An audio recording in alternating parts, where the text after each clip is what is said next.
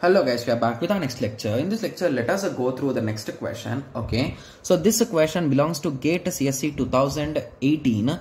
The question is, consider a system with three processes. So P1, P2, P3, and that shares four instances of a same resource type. So R1, R2, R3, and R4. So each processor can request a maximum of k resources or k instances.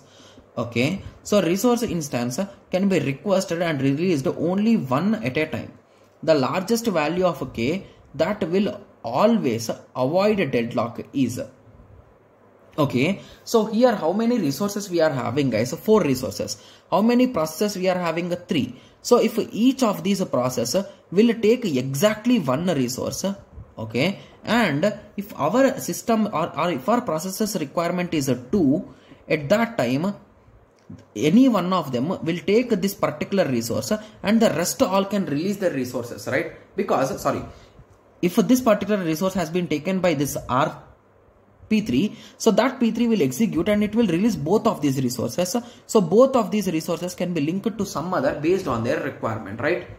Yes. So basically, if the value of k is 2, the number of instances, if the value is 2, I think that will be the possibility, right? Yes. So I think if the value of k is 3, okay, so if we place the value of k equal to 3 and if P1, P2, P3 are executing, so both of them, 3 of them will take 1 and 1 of them will take 2, but any one of them cannot take 3 and we cannot avoid a deadlock here. So this is a deadlock case, right?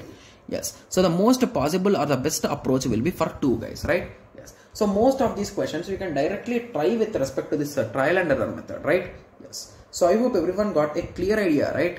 Yes. Okay. So in the next lecture, let us continue with the next question. Okay. Yes. So let us meet in the next lecture. Thank you. Thanks for watching. Like, share and subscribe for more awesome videos like this. Thank you.